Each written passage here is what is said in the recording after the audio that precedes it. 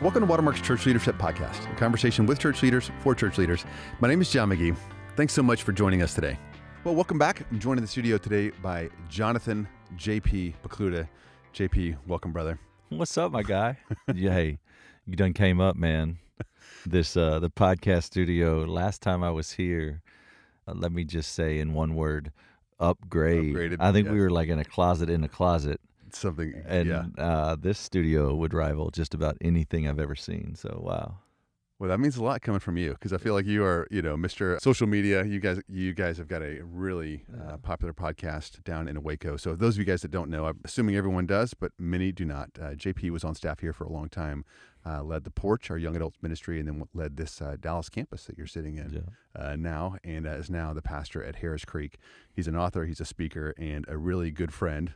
Wore black for a long time when you left, but you're back. I've been waiting on the front porch, man. The prodigal's come home. I'm the only one in black today. my brother is in pastels. Yes. All right, Bram. Well, JP, today I wanted to talk about ambition, and this is one I've been asking you to come in and talk about, but you've probably been too busy. You've been too ambitious, chasing a bunch of other stuff. You couldn't make time for me. Got to make that money, man. But I got you here, and I've appreciated the way I've watched you both be ambitious and honor God, and it's some really, really tricky lines to kind of walk. And so I think just hearing your story, hearing your thoughts, hearing mistakes made will be really, really helpful to our listeners. So I meet you the very first time. You are wearing a really fancy suit, driving a really fancy car, wearing really fancy sunglasses. Not in ministry, by the way. Not in ministry. And then you end up coming on staff. Yeah. And so that had to have been a change. You're the same person in some respects, in some ways different. So tell me about that shift. Tell me about ambition.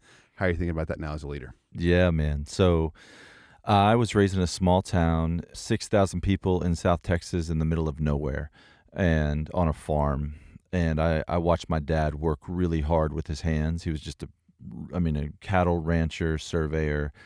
And I didn't want anything to do with that. I thought, man, I'm going to work smart. And so I went to school for as little as possible. I got out and I just learned, man, you can buy something and you can sell it for more and you can do it again. And I landed in corporate America and, just through going through a series of interviews, I landed in a global account manager position. And that's not a flex. It was just like, that was my drive. I was kind of everything wrong with Dallas personified. And I just thought, hey, I want to be a millionaire before I'm 30.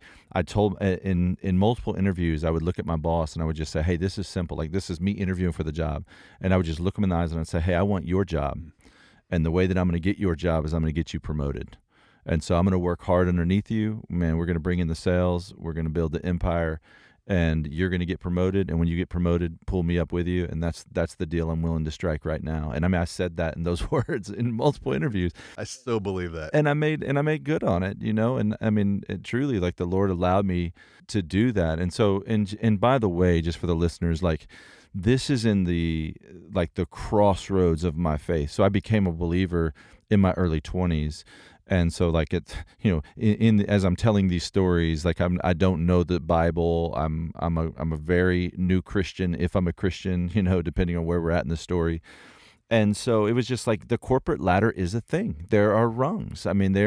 You go in, there are politics in corporate America, and it's, who do you know, and what are the positions that are open, and navigating hiring freezes, and just constantly trying to level up, as the cool kids would say, like, hey, how do we level up? How do we level up? And I was doing that, and then God did a work in my heart. He called me to know him. I went to church. I went to this church. I sat in the back row, hungover, smelled like smoke from the night before, wrestling with what do I believe about God, surrendered my life to Jesus. The Holy Spirit comes to work in my life. And I've got this new lens that I see the world through, like a biblical worldview, and I'm wrestling with these ideas, and I turn to the scripture and it says, do nothing out of selfish ambition or vain conceit. I'm like, well, so what can I do out of selfish ambition? Oh, nothing. Well, what is selfish ambition? How do I avoid that? Am I to not be ambitious? And so I just I was struggling. It was awkward. It was like a sweater that didn't fit. I'm like, man, how do I work hard and what is, what are my reasons? And in this, we're certainly going to camp out on the word motive. Yeah. And I'll just say this in transition. So fast forward 5 years, the Lord called me to vocational ministry. I'm not trying to over spiritualize that, but I find myself where I'm working for a church now. And it was like there was no ladder, and there was no job that I wanted. There was nothing I was aiming for. It's like I had sat at the bottom of a ladder in corporate America, and I'm climbing my way up, and then all of a sudden the Lord picked me up and he placed me in a room, and it's filled with fog, and I can't even see the walls, much less the door, and there's no way up, there's no way down. I can't see what's next. I can't see around the corner. And that was ministry for me. And so then I met you, and we had other friends, and we would get together, and you guys were so gracious just to be patient with me and help me learn the Bible. And I can remember it seemed like early on the goal was church planning. And like that was very much a thing. Yeah, it was like a thing back then. For sure. It was everybody, like if you were in ministry, the end all be all was you planted a church. You're ambitious, that's what you did. Yeah. And I was like, man, I don't really want to plant a church. Like that was not a dream of mine. I don't want to plant a church. I want to share the gospel with people and learn the Bible, and and I think that's a lot of times we have to figure out, all right, what do we have the crosshairs on? Like, what's the goal? What's the aim? And we can talk about that for a long time, and it may be another podcast, but I don't know that we're going to improve on the word faithfulness. Like the goal is every day you wake up and you're faithful, and you measure success at the end of the day of what was I faithful?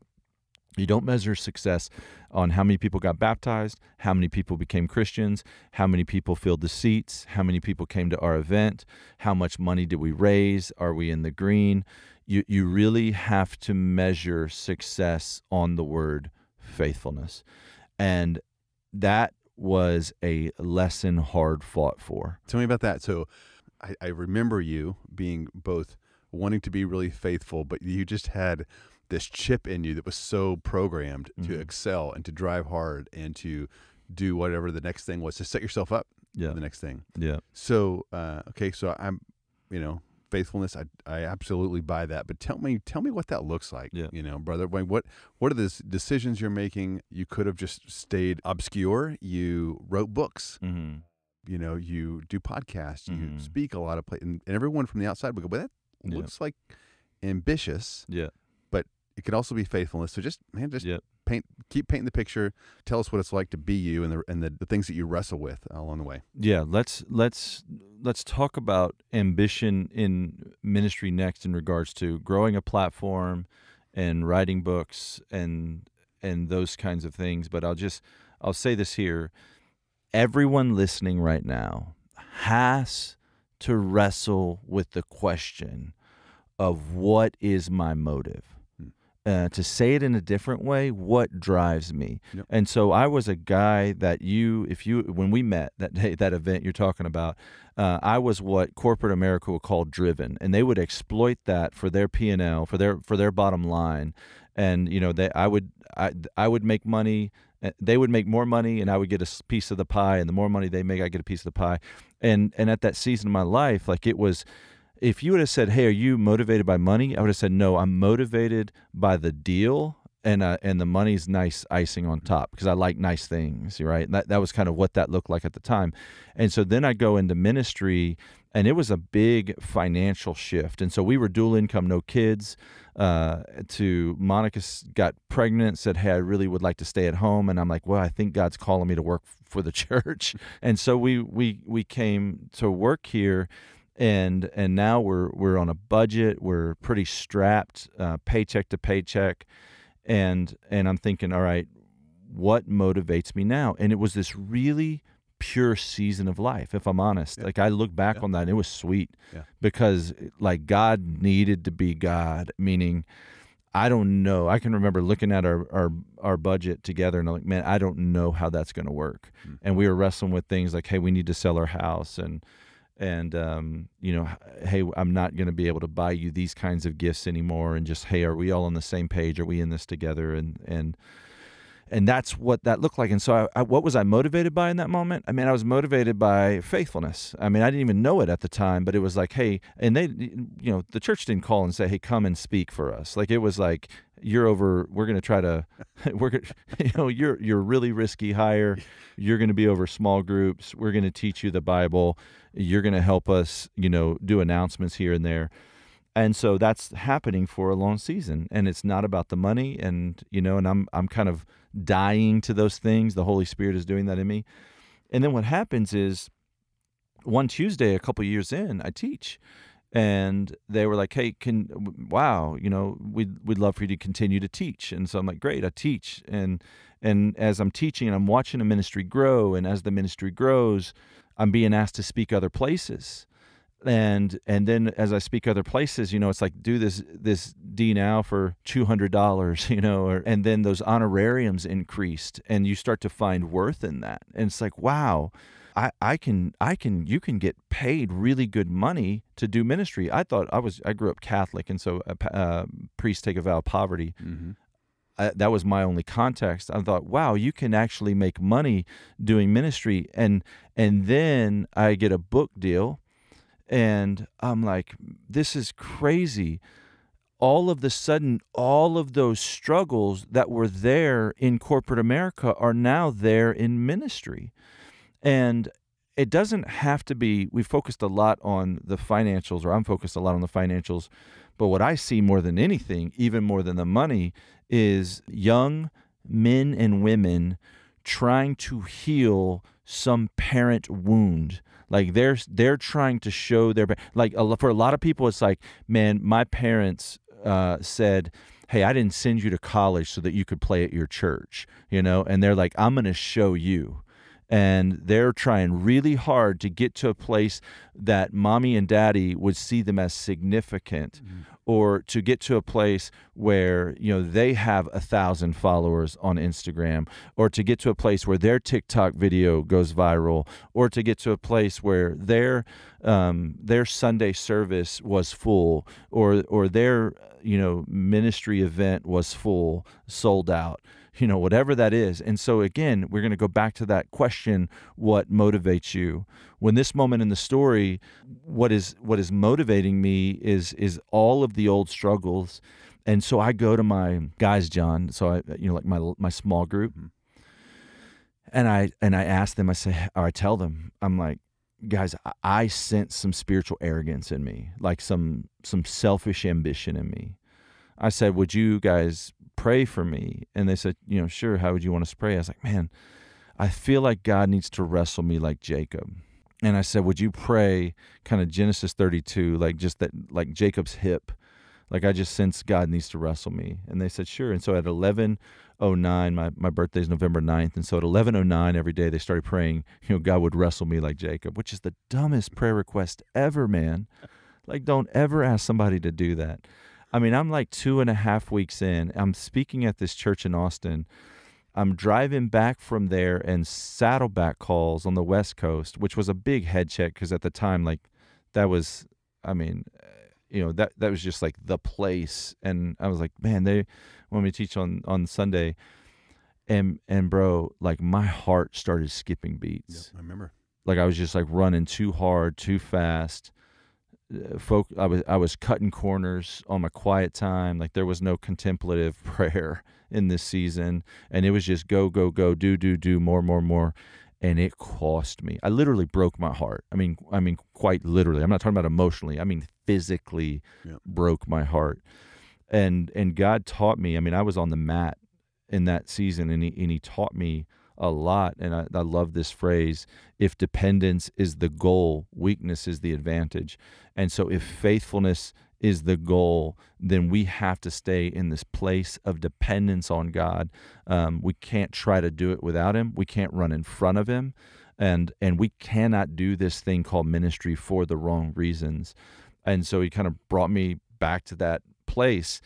And it's an everyday struggle. Like, I want to look and see how many followers I have on Instagram. Yep. I want to know where our podcast is ranking this week on Spotify. I want to know how many books I sold this week. And is nothing inherently wrong with knowing those things, but there is something very wrong with finding identity in those things. Yeah. And so every day, every single day, I have to lay that before the Lord and say, hey, search me, oh God, you know when I sit and when I stand. Because as it says in Luke 9, what does it profit a person to gain the whole world and forfeit their soul? And that's failure. If faithfulness is success, forfeiting your soul is massive failure.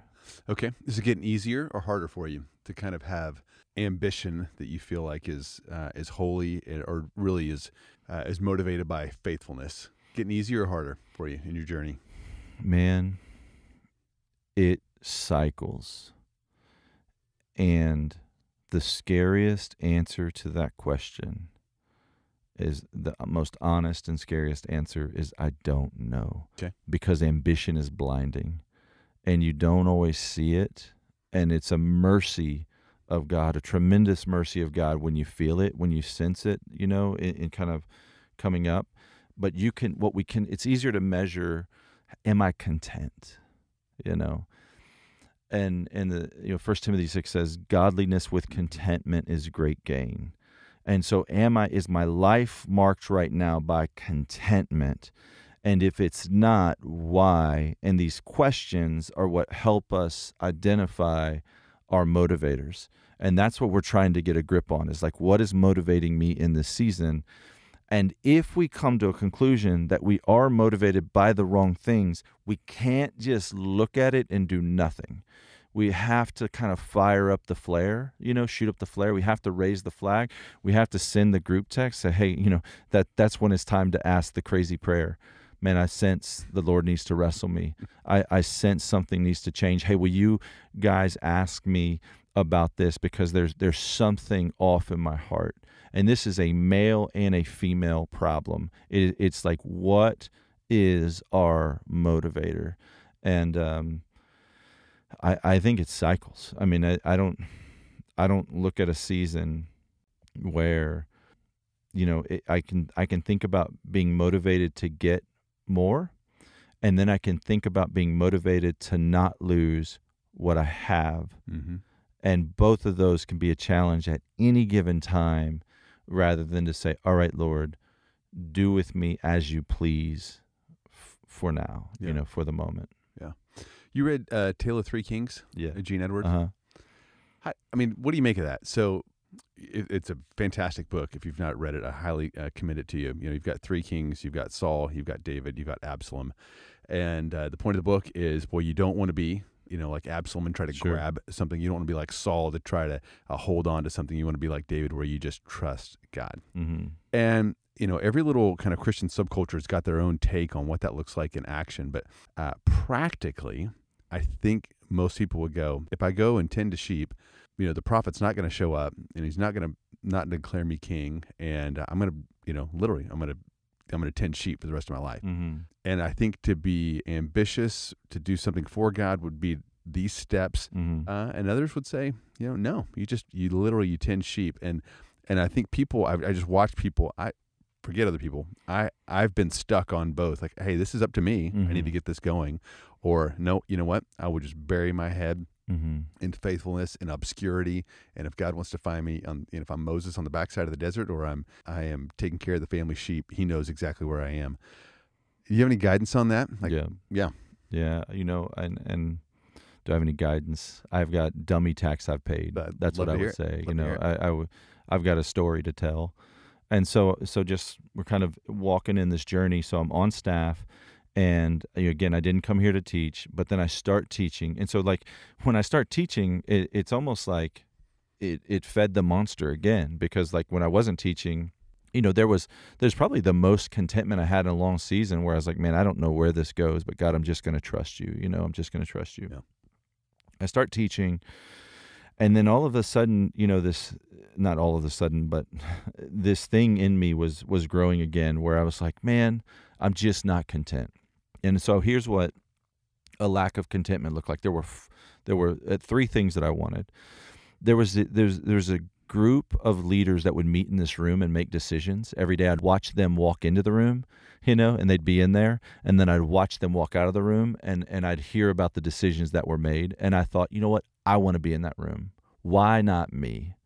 And so that was like the leadership team. So there was I wanted to be on the leadership team. And I thought, you know what? Teaching on Tuesday, like, that's cool, but I'd like to teach on Sunday more. Like, it's some sort of like reoccurring, like, I'd love that to be official. And then I thought, you know what? This paycheck to paycheck thing, like, I would love to make more money. And so those were the three desires. Like, I'd love to be on the leadership team, I'd love to teach more, and I'd love to make more money. And so these, I mean, I'm really walking around with these, like, this just kind of low hum of discontentment and thinking, these three things, this is what I want. And the elders here called a meeting and invited me to it. And, I had no idea, didn't know anything about it. They just said, hey, can you be at this address at this time? And I was like, sure. I hope I'm not in trouble. I go and I sit in the room, and they say, they say some encouraging things. And they say, you've been doing a good job. We see you being faithful. There's really three things that we want to do. We would like to invite you on the leadership team. We think you'd have something to offer those conversations. And they said, and we would like you to take, 30% of Sunday. We'd like you to teach more on Sundays, and kind of make that official. And we'd love to give you a pay raise and pay you fairly for those additional responsibilities. And I was so, like, in the moment, like, whoa, everything I wanted was just handed to me. And John, I went outside and I got in my car. It was like parked on the curb in front of this house. And I turned it on and I sat there, and I turned off the radio, and I sat there in the car, and I just started weeping, like violently weeping, like hyperventilating weeping, which is not normal for me. But I just had this really sober thought: it will never be enough. It will never be, like, there's nothing that I don't have that if I just had, I can now shift into cruise control and be fine for the rest of my life, other than Jesus, which I'm saying that in faith. I'm saying that because I know that to be true, but experientially, I'm trying to fill that void with all of these things in this world. And so I think, to go back to the three kings, I think that you do see both of those problems between the young and the old. I think you see Saul's gripping the pulpit with both hands, saying, hey, I want to die here. And I think you see Absalom's saying, man, when is that guy going to figure out that it needs to be me? And I do think we have to stay in this place of, all right, I don't want to crawl anywhere.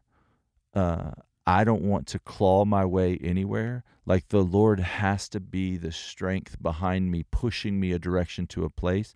And everyone listening right now, it's almost like we need to be able to say, God, if this is it, if this is it, it's enough.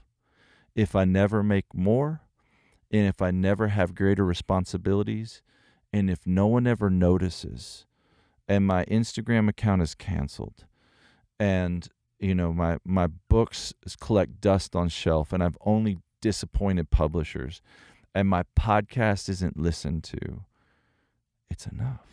I'm yours. I've got an inheritance. I'll be with you forever. It's enough. Like what I have in you is enough.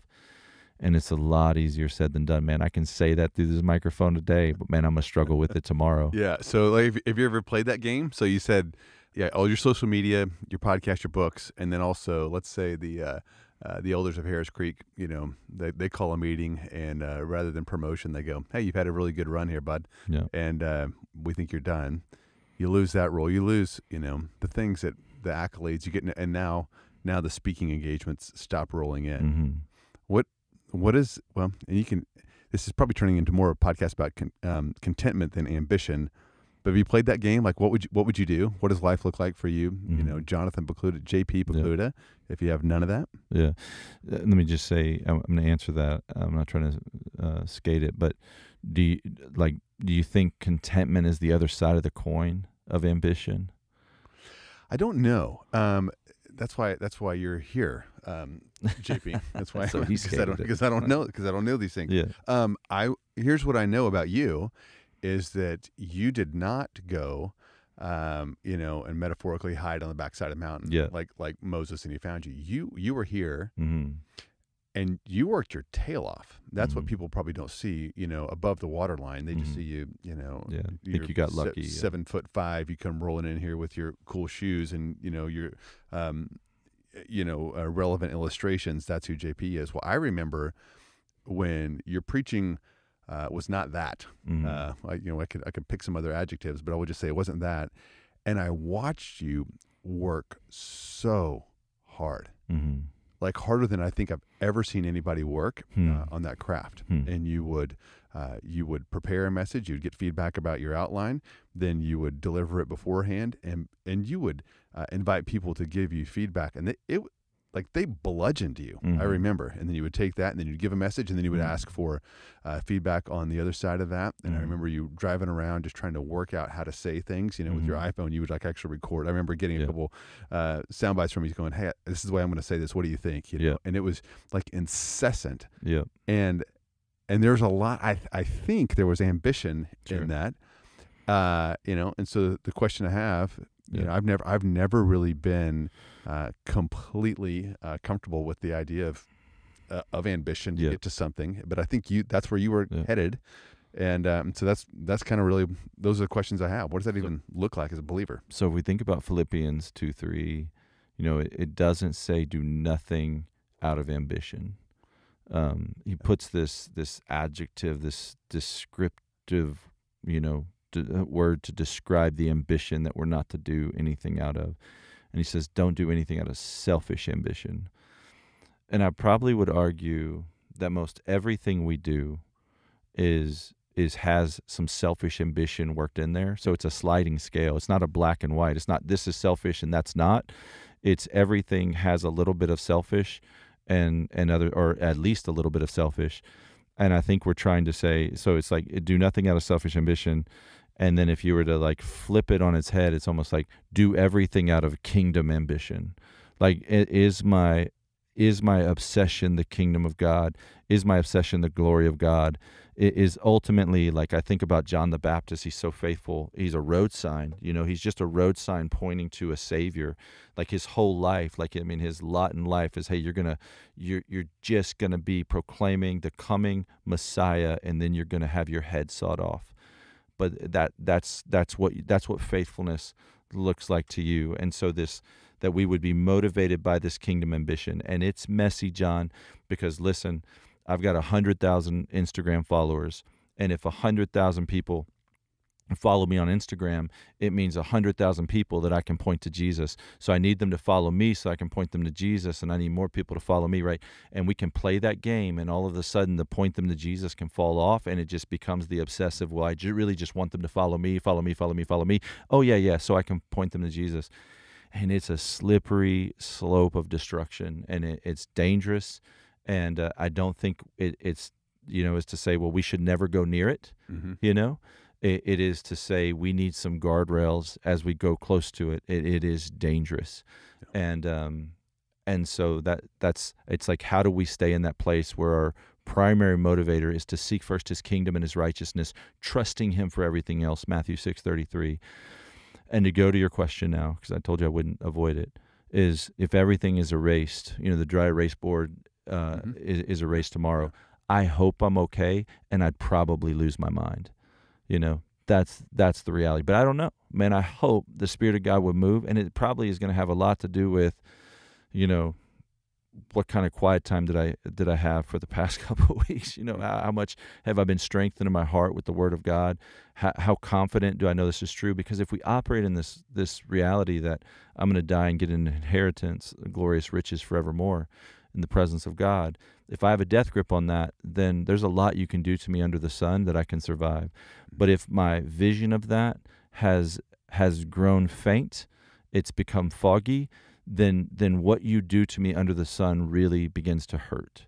And so I have to maintain this perspective of the kingdom, that God is doing something much bigger than me, and I have a cameo in this movie, man. I'm on the scene for 15 seconds. Yeah.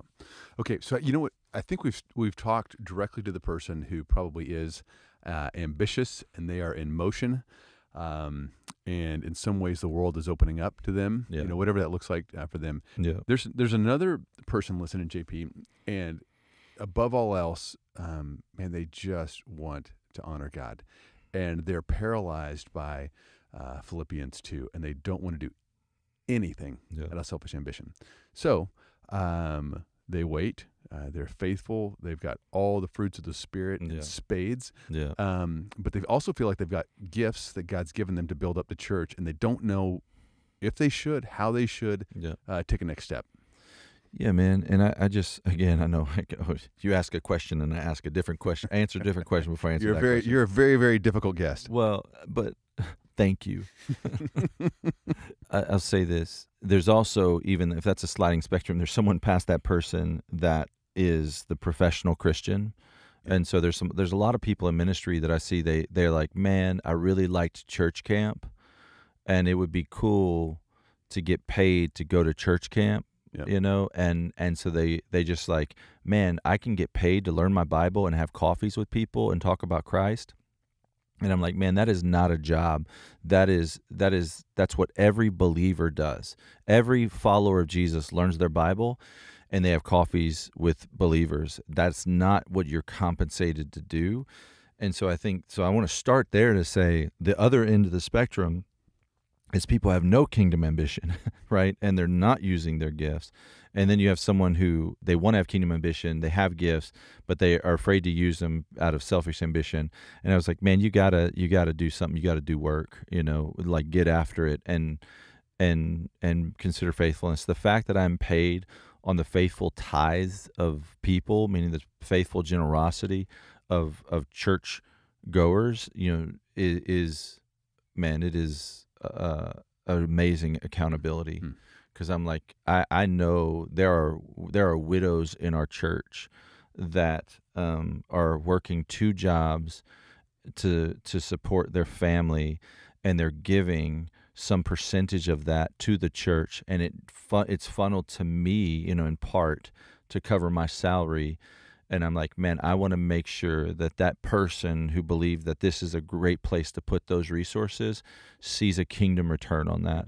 And so to the person who's paralyzed by the thought of, I don't want to do anything out of selfish ambition, it's kind of the other extreme. It's like you've got to figure out how to get over that enough so that you can be driven by kingdom ambition to get a return on the gifts that you've been entrusted, because God did, 1 Corinthians 12 and Ephesians, God did entrust gifts to you for the church, and you want to use those gifts in the church to get a return for the church, a kingdom return for the church. So I know that's like a really long way to say, man, get over yourself and get in the game. Okay. That's good. I do think the church hurts both ways. Yeah. One, if you don't use your gifts and you play this humility, sometimes even falsely, which we can hide behind. It can be fear that we don't lean into our gifts, or 2, you make it about you. Yeah. And you are ambitious, but you're a selfish person in the way that executes. And I was looking up quotes today on ambition, and I'd never heard this one, but I think it's fantastic. Elvis Presley, of all things, and he said, "Ambition is a dream with a V8 engine," and we might say, ambition is a vision with a V8 engine. Mm-hmm. It takes some drive. If you want to get, if you feel like God is supposed to use, or God wants to use you to be a communicator, you're gonna have to work really hard. You're gonna have to put a V8 engine in that thing and fire it up and go. You're gonna have to mash the gas pedal. Yeah. But that does not mean that fundamentally it is about you. Yeah. And if you can see it as service to others, faithfulness to God, then you can hit the pedal all the way to the floor and let that, whatever it is that God's put in your heart, or the God's put in your church's heart, or whatever it is that you're attached to. I think that's what God intended for us, but it's really, really tricky because our hearts are so wicked. Yeah, and I would just say, breathe easy, standing on the promises of God. That He's, He who started a good work in you is going to finish it, going to carry it out to completion, and the good works that He wants to do through you have been determined before creation. So you've been for Ephesians 2:10, you've been created in Christ Jesus to do good works, which God has prepared in advance for you to do or for you to walk in. And so, like, you're just walking faithfully through the works that God has determined ahead of time. But it does require you to put one foot in front of the other. I love Colossians 1:29. I strenuously contend with all His strength at work in me. So it's Christ's strength. He's the V8 engine. Jesus is the V8 engine. Jesus is the driver. Jesus is the motivator for us to seek first His kingdom and His righteousness. And we're and it's like we're strenuously contending, but He's the power inside of us. And so it comes down to me to these two questions. What does God want to do with your life? To say in a different way, a little less big, how does God want to deploy your gifts in His church? Whether you're employed by the church or you're a lay leader, how does God want to deploy your gifts in His church? You should consider the answer to that question. And then why are you going to do that? Are you able to maintain a posture of it's because I want the biggest kingdom return from the gifts that God entrusted to me, and I don't need the glory. Our soul was not made for the glory. I think when we seek out the glory, what happened to me will happen to so many of you that we'll get crushed underneath it. But if we are able to offload that glory onto the sturdy shelf of Jesus Christ, like John the Baptist, we're able to point to Him using all the gifts that He's given us to point to Him, then I think that's the path of success. That's the path of faithfulness. So good. Brother, I want you to know I appreciate you. When I think about, it's really helpful if you can have models of people who are trying to live this out, and you're one of the ones that I think of. And so God's used you to kind of get me off the dime and get in motion, as well as to kind of check my ego, and just want to be faithful and leave all the results up to Him. So you're one of the men that God's used, and I've seen you live this out. I've seen you wrestle. You're not perfect, but I really appreciated watching the wrestle, brother. Thank you. Thank you, man. Likewise, I appreciate you and all that you're doing to equip the church. Guys, listen, follow me here and forward this. No, I'm kidding. So go ahead, JP. We didn't talk about this, but you got a new book that just released. It's doing amazing. So talk about that, and then also where it doesn't. I can't on the tail end of that, man. It doesn't matter. It doesn't matter. There's stuff out there. You guys read it if it's a blessing. If not, no big deal. But no, I love it, man. Thanks for having me on, and I'm glad to be with you, bud. Yeah. So the book is Why Do I Do What I Don't Want to Do? And plagiarize that title. That is JP's book. You can find him on all the socials and listen to his podcast that he has at Harris Creek called Becoming Something, and then also just some great sermons every week at Harris Creek Baptist Church. So JP, I don't think we've ever done this on CLP, but would you end by praying for the listeners? Yes. God, would you protect us? There was once an angel who was selfishly ambitious, who became the prince of darkness, and his spirit is in the world. And he would love to pull us down with him. He would love to grow in us a selfish ambition so that we would not worship you as God, but we would fight to make ourselves like God, that we would want to be worshiped. And Father, would you just strip us of that? Would you protect us from that? Would you keep us in a place where we are servants? We're not trying to get in a room for authority and autonomy, but we are trying to figure out how to leverage what you've given us to serve. For even the Son of Man did not come to be served, but to serve and to give his life as a ransom for many. I pray that would be the spirit that you grow in our hearts, that we would be content, that we would use any gifts you've given us to maximize a kingdom return for your glory. In Jesus' name, amen. Amen. Well, thank you, JP. Friends, thanks so much for listening. If you have any questions or comments, we can always be reached at clp@watermark.org. That's clp@watermark.org. We'll talk to you again next time.